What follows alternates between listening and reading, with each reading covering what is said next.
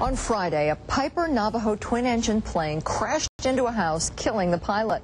Now, an I-Team analysis shows just how much worse the crash nearly was. I-Team reporter Jonathan Humbert joins us now, and you tracked the possible final path. It could have hit schools, it could have hit other houses, even a hospital. Absolutely. Impossible is the key word here, Paula. We combined eyewitness accounts, trajectory data, and satellite imagery to create a possible final path for that flight. What we found may be surprising. It's only our best estimate, a possibility of where the plane could have crashed. Instead, the plane hit near two homes, but it could have crashed into a community center, a shopping center, a hospital, and half a dozen schools filled with children. From where Dave Lerner sits, it could have been anything at this point in time. So finding answers. The engine and what happened to the engine has taken a back seat to the possibilities of what could have been.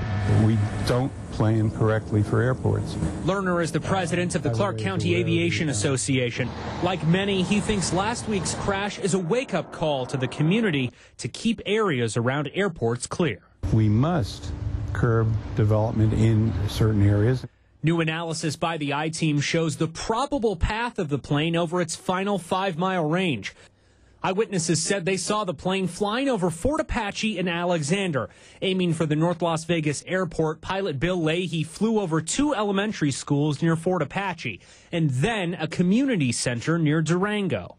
As the plane sputtered and the right engine caught fire, it passed over a cluster of 3 schools near Gowan and Cimarron.